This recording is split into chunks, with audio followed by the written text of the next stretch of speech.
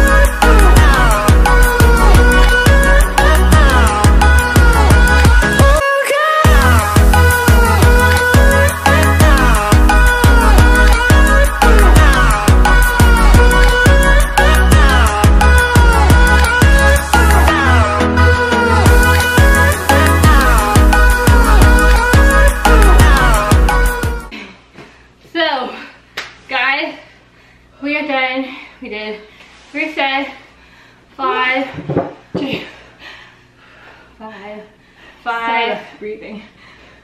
30.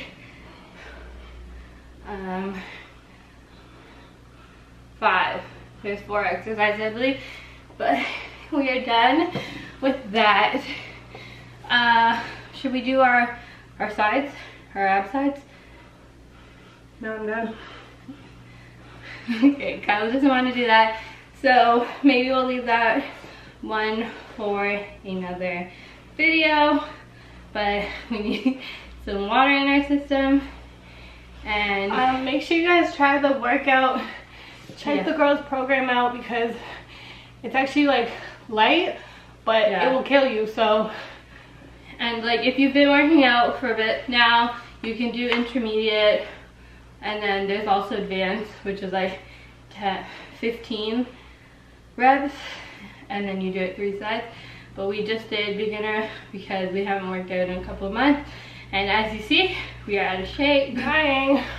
But comment down below if you guys want to know about the waist trainers and how we feel while working out with them, or how just are they keeping their shape and whatnot. Also with our workout clothes, they're pretty good. So comment down below what kind of videos you guys want to see next from us, and we hope you guys like this short little workout video. Because we're dying. It's a good at-home workout. Yeah, especially for beginners. Now that gyms are closed again, and you guys still don't feel safe with going to gyms during COVID, then you can definitely do this. We have our own weights, but right now you don't need weights at all. So yeah, okay guys, we will be back with more videos. Peace.